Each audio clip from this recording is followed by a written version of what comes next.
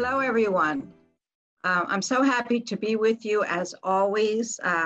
Ray Angelo does such a wonderful job in providing such support so that we can all share together and enjoy, hopefully enjoy the presentation today, because it's a little bit different. When COVID first started in February, March, I was really trying to, at that time, since we couldn't gather and we didn't really know what was happening, I spent some time, adding some new programs that I thought would be of interest. And I did several on my usual health and wellness.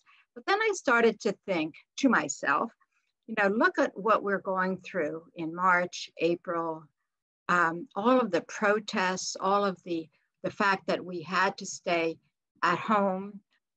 You saw things on television with people not wearing masks, and all we really were asking for were people to wear masks, wash your hands, and distance 6 feet or more. And people didn't do it. And I started to think, why? And I'm just so disbelief of people not. I'm such a rule follower. I guess it's because of my nursing background. But anyway, I was so shocked and surprised. And then all of a sudden I thought, well, I remember I was born in 1943. So my brother and brother-in-law, I was the youngest in my family, were in the war. Obviously, I didn't know that because I was just born during the war. And I remember stories afterwards, but thinking about that and how my family and many families, everyone supported the war, and without question, without question. And so then I thought, and we can do it here now in 2020. And we have all of the wonderful things that we can do. Just follow those 3 rules. So that started me on this task to say, World War II, the role of the home front. And I hope you enjoy it. And if we have any, post Army soldiers in the audience, or nurses in the audience that might have served, or new family members that served, just at the end, just let me know if you have any questions or what your thoughts are about the presentation. So here we go, World War II, the role of the home front. When the Japanese attacked on the American Navy fleet at Pearl Harbor, Hawaii, December 7th, 1941, that really started our connection to the war. We knew we had to help. We knew we had to support that attack. So this attack initiated the role of American citizens played to support the war on the home front. Everyday life in America changed dramatically. I mean, overnight. There was not enough or adequate food. There were gas shortages. Clothing was rationed. Everything was rationed because 1, we needed supplies. 2, we didn't know how much we needed, where we needed it, and when we needed it. But everyone tried their very best to support whatever the request was. Scrap metal drives supported efforts to build armaments necessary to win the war. Everyone that wasn't in the war was supporting their efforts. Rationing programs were imposed. There was limits on the amount of gas, food, and clothing. They were almost established overnight.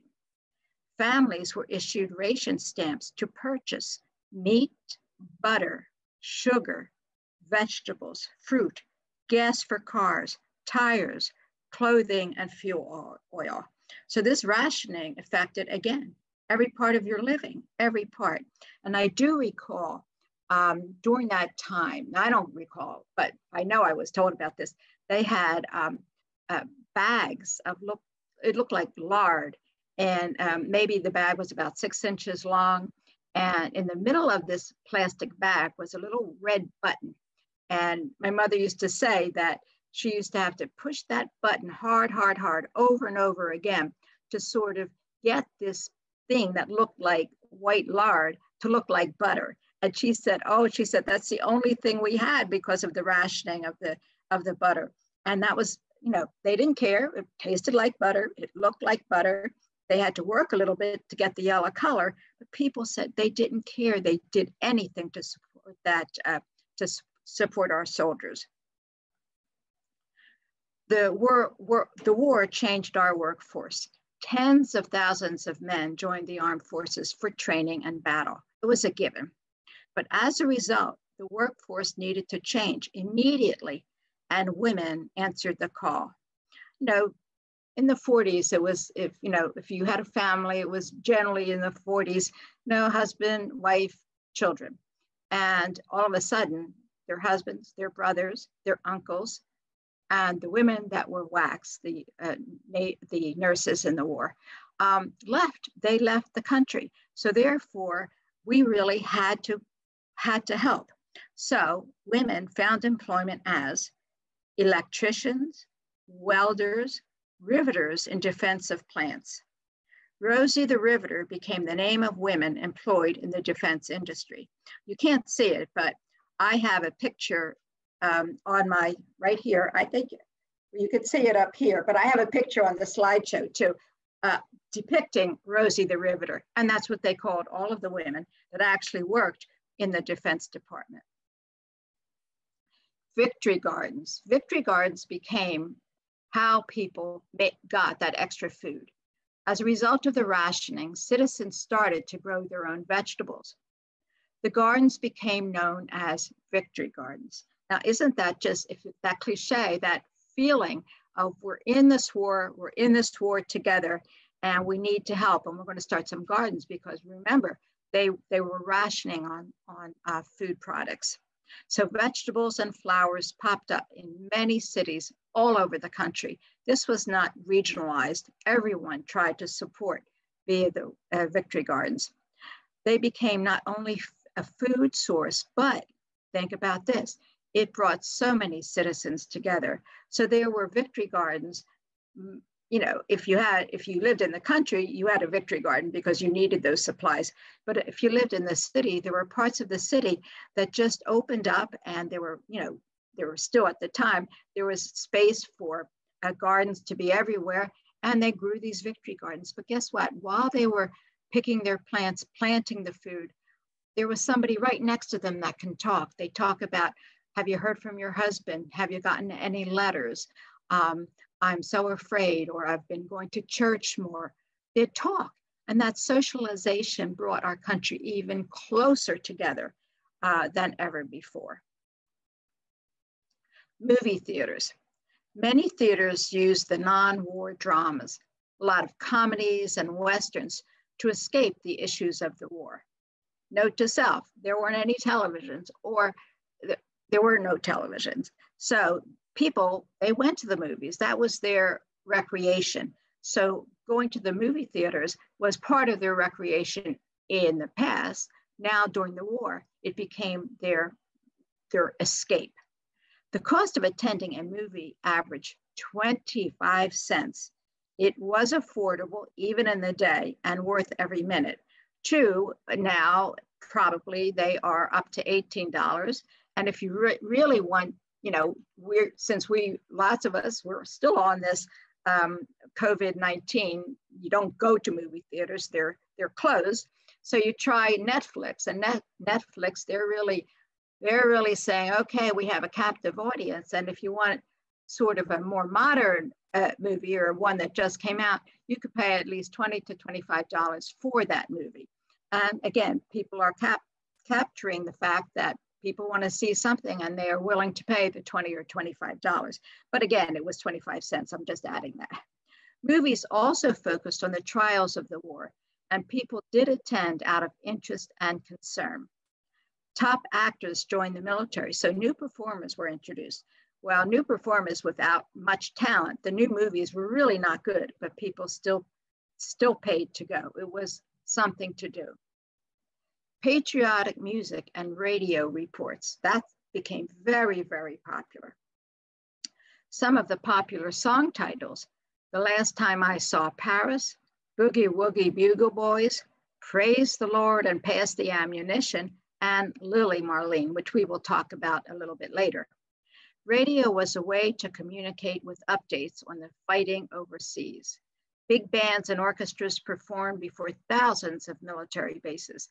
And if you ever see any stories, or you just want to fool around on your computer and you go to World War II, you will see thousands of troops being entertained by these performers. They knew that they needed a place to sort of let go and relax. So big bands and orchestras really, really helped in the movement. Entertainers and songs of the era. Well, we have Harry James, You Made Me Love You, Glenn Miller, In the Mood and Moonlight, Serenade, Duke Ellington, his great one, Take the A Train. Andrews Sisters, I already mentioned, Boogie Boogie Bugle Boys, Doris Day, Sentimental Journey, and Kitty Callan, It's Been a Long, Long Time. So movies for people back home, and the radio. They were listening to songs all the time. They needed something to sort of take their mind off, because no TVs. They did not have 24/7 news as we have. So newspapers and radios became their avenue to relax. Radio, people used to have these huge radios because that's what you did in the day. Instead of buying a 60-inch flat screen, they bought used radios, huge radios. So it really became a piece of furniture. So it was a large piece, probably some of them would be about 4 feet tall, maybe 3 feet wide.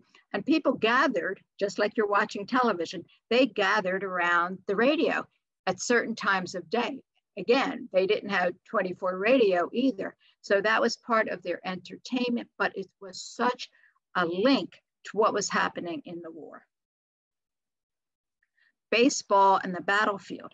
Well, baseball was like the biggest in the 40s, one of the biggest sports entertainment. It was baseball. So there was no baseball. Why? All of the baseball players, they went to war. The commissioner of baseball, Kennesaw Landis, asked President Roosevelt if professional baseball should be suspended during war. So the connection here, commissioner of baseball, goes directly to the President Roosevelt when he was, trying to deal with the war, and asked about baseball. What should we do? We don't have great players because they went to the war, but it would be an avenue. But is it also disrespectful to be having some fun? And when Commissioner Kennesaw, when this was a written letter, this was known as the green light letter, although major league players went to war and the games were played by amateurs. President Roosevelt answered, baseball is good for the country's collective morale and diversion. So just think about in the day, what would be happening today if our men went overseas? And our men do go overseas, but not at the magnitude that we had during World War II. So I thought that was also interesting to add. People were really concerned about what was happening at home and what things we should do. Is it showing disrespect if we were still playing games, even though the games were not great because we didn't have great baseball players during that time? They were serving in the war, but they said no. He wanted people to still have that thought that perhaps someday our family will be together and we will be able to see a baseball game. Radio reports. Citizens relied on the radio as their source of news and entertainment. Everyone was gathered around the radio to listen to war updates. Legendary journalist Edward R. Murrow was famous for the most accurate reports. So if you wanted to listen to the radio and you wanted to find out about the war, you would tune in to Edward R. Murrow and his very famous voice. Other programs were storylines of fictional soldiers fighting in the war, a series that was produced by Norman Collins. Again, they wanted to lighten it up a little bit, so they tried different things on the radio. But again, radio and the newspaper were the links. There were special music titles, which we talked a little bit about, but they really wanted to enjoy music. They had to lighten up, because during the war, they were worried and concerned about their family members that were overseas, but also they had some, bad news sometimes. People did not make it, or they heard a neighbor of theirs, their husband died. So they really needed something, and some of them Glenn Miller was very popular. In the Mood. I talked about Duke Ellington and Take the A Train. And the Andrews Sisters, they're the ones that sang Boogie Boogie Bugle Boy. Sentimental Journey, You Made Me Love You, and Kitty Callan, It's Been a Long, Long Time. Now, this is somebody that's very, very special, and I'll talk to you a little bit later about that also, but there was a poem written by Hans Lieb in 1915, a school teacher from Hamburg, Germany. Lieb combined the name of his friend's name, Lily, with another friend, Marlene. So Hans Lieb wrote this poem about Lili Marleen. The original German lyrics title was The Girl Under the Lamplight. It's a song of a young soldier during watch and his longing for his girlfriend. This song caught the public's imagination. So remember, it was originally Lili Marleen was a poem. And then Lieb combined the name, again, Lili Marleen, that's how he came up with it. And the original German lyrics, The Girl Under the Lamplight, which changed the flavor of the song, because I recommend that you go on YouTube and look up Lili Marleen. The first thing that you will see on some of the YouTubes, you're going to see a girl leaning up against a lamppost and a soldier looking at them. And it's just an endearing look. They're not hugging, they're just looking at one another. And this is what the song is about. And that's why the original lyrics, The Girl Under the Lamplight, was written. Radio Belgrade was a radio station with transmission throughout Europe, including Germany and the Mediterranean. The station had to search for older secondhand records to play for the station. Among the old records was a song, Lili Marleen, sung by Lale Anderson. The German station played that song frequently, as they had so few records to share. So I would say maybe every half hour, every hour, whenever the radio station was on, one of the songs that they sang, that they played, was Lili Marleen. At one point, the government propaganda station minister ordered the broadcasting of the song to be stopped. Why? People were enjoying it. They had hope when they listened to that song, and they did not want anyone to have hope. They wanted to win the war. With such disappointment, soldiers from all over Europe asking them to play the song as it gave them hope that they would once meet again with family and lost loves. The song was then published in a wartime leaflet in English, and that became the theme song of the 8th Army and the 6th Armored Division. So this song started out by a poem. It was a poem, and then it was translated into a song, and people just were starving to hear Lili Marleen. And again, if you go on YouTube, just put in Lili Marleen, and I suggest that you do to request that you want to Lili Marleen by Marlene Dietrich, because that's the one that is just so wonderful. And but that was a song that became so popular during the war. And again, you also see oftentimes so many soldiers just listening to Lili Marleen together, maybe 1,000 at a time, and that was all done by Marlene Dietrich. Lale Anderson was awarded a gold disc for over 1 million sales. Now think of that in the day.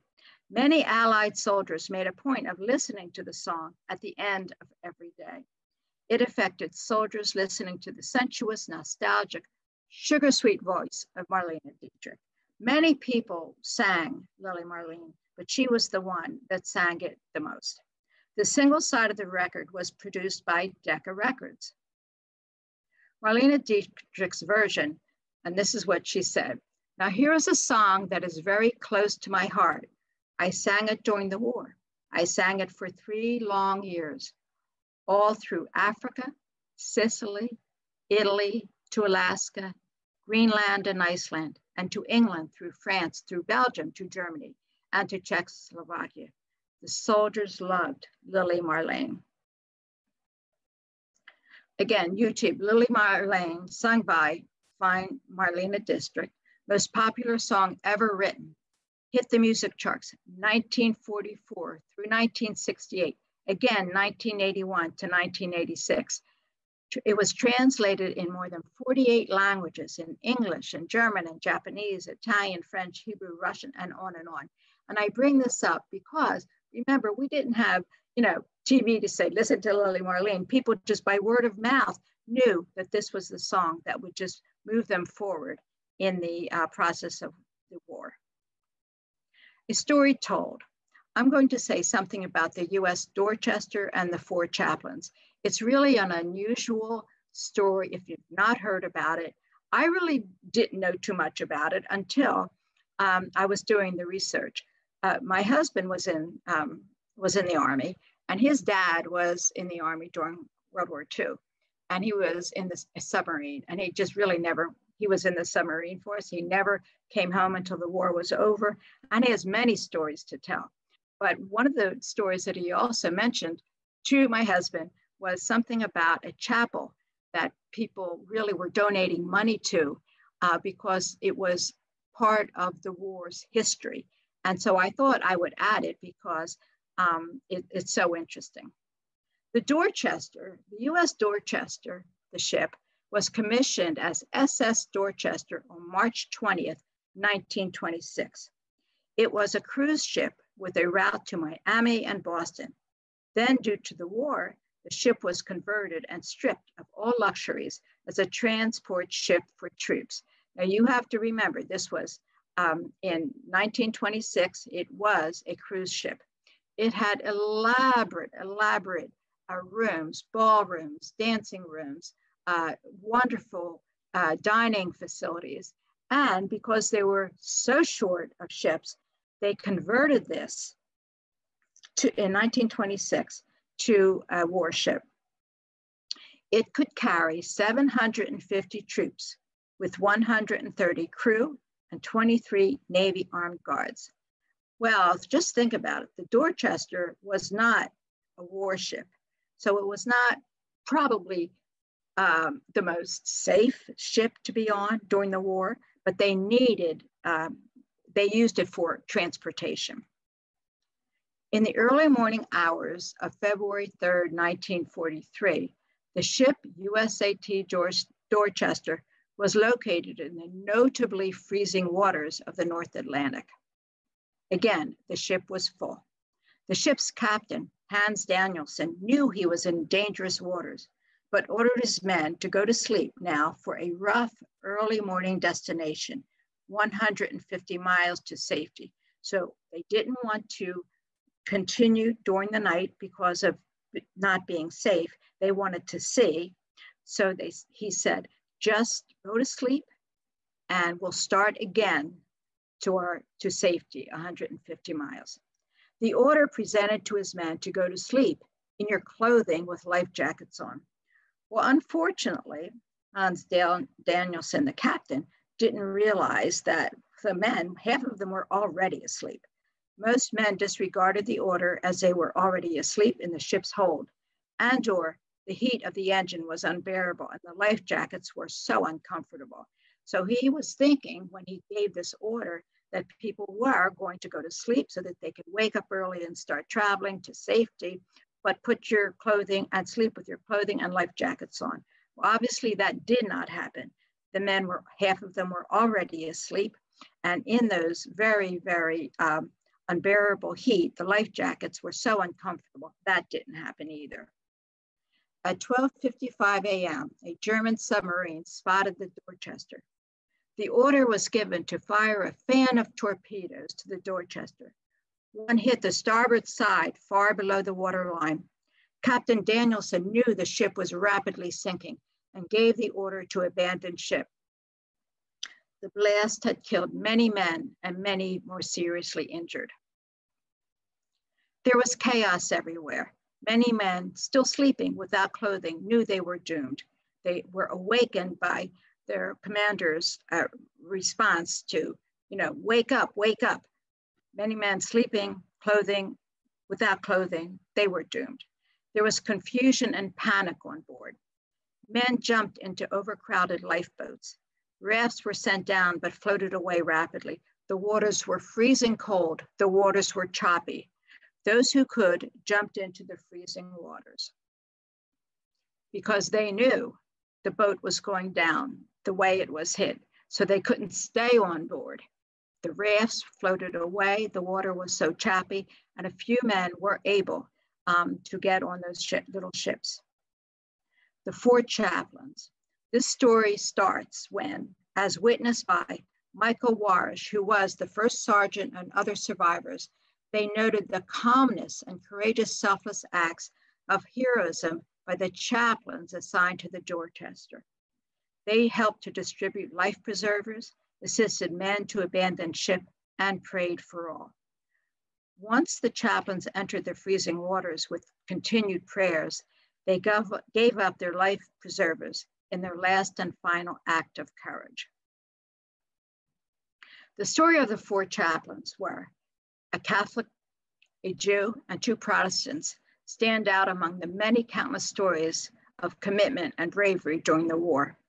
Their names were John P. Washington, Alexander D. Good, George L. Fox, and Clark V. Poling. Each wanted to serve God by ministering to men in the battlefield. The four chaplains received the Purple Heart and Distinguished Service Award. And the issue with the four chaplains, they all thought when they signed up and the four chaplains were together, they didn't know each other before, different denominations, but they thought they were going to be on a warship to help soldiers, to bring them through the nights and pray with them. But they were so shocked that they were on a transport trip. They were shocked and a little bit saddened, but they were there and they were going to do as directed. They never thought anything like this was going to happen. They created a stamp of the four chaplains. These immortal chaplains, interfaith in action. And notice the stamps in the day were 3 cents. So you can buy these stamps, ordering them online. And we did buy the book. There's a book about the four chaplains. And we bought the stamp. And that's a picture from the stamp from our home. Our country's commitment. The United States Postal Service issued a commemorative stamp in their honor. And there is a chapel of the four chaplains located in Philadelphia, 1201 Constitution Avenue, Philadelphia, 19112. But there are so many stories of strength and valor about the four chaplains, so many stories of the support by the Homefront.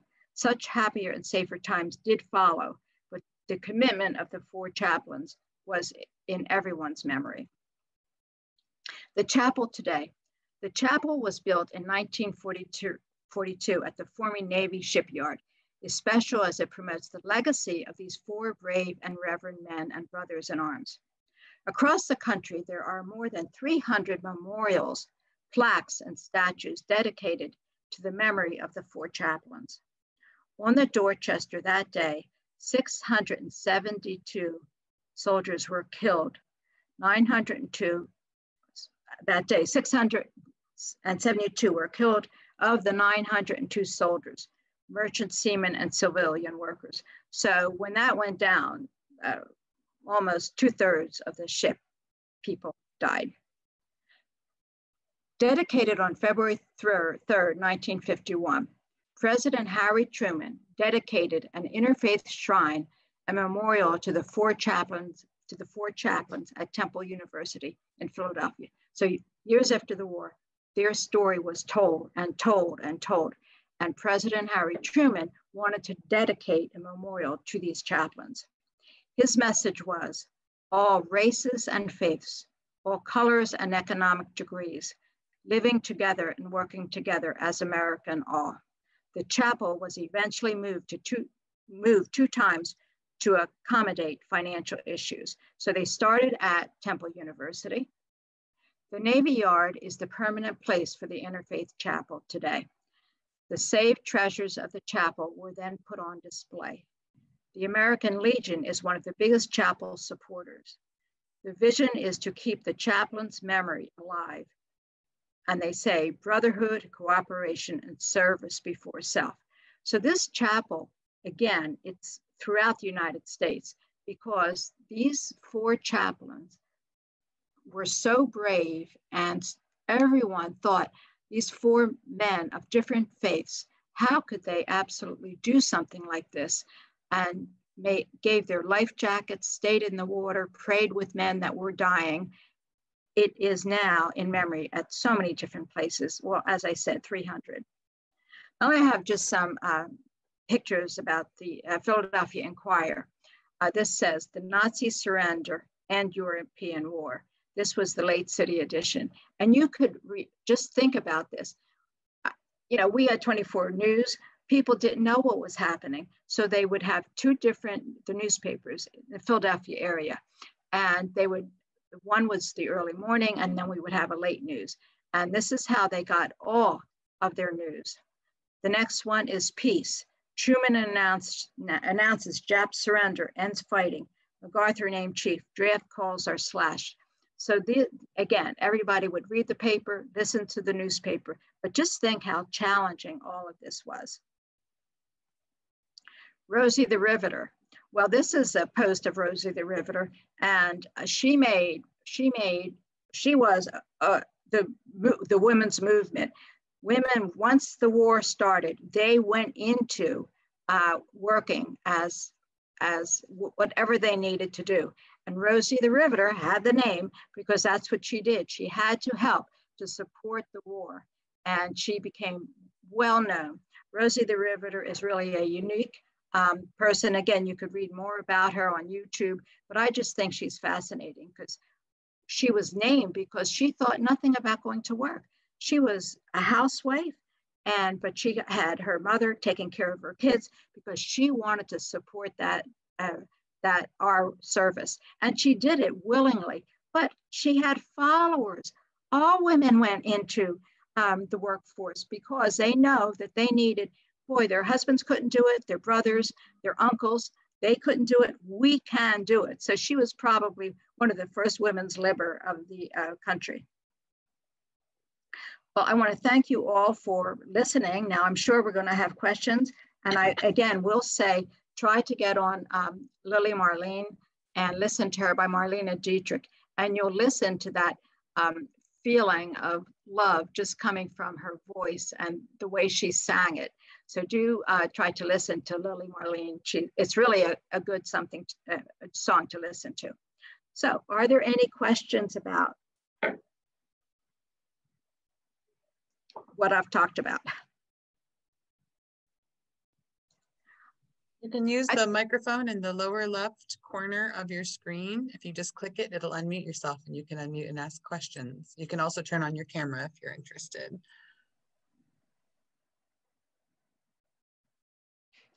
I think when I do this program, I have done it during COVID.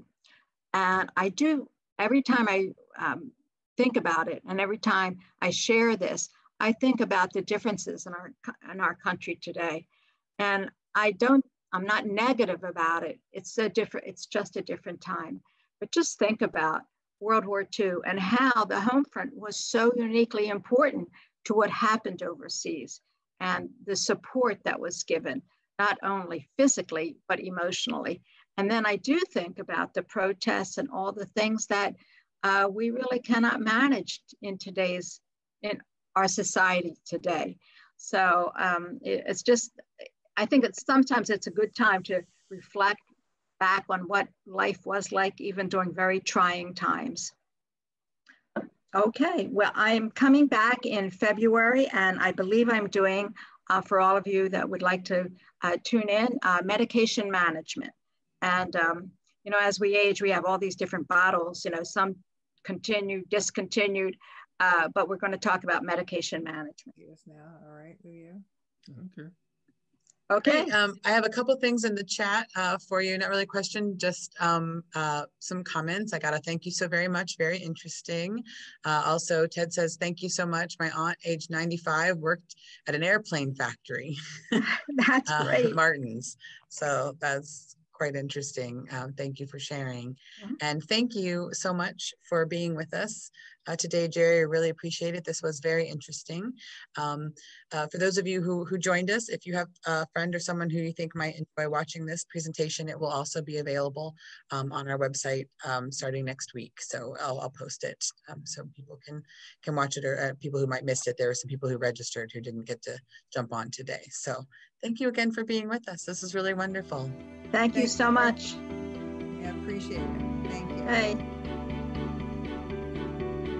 Bye.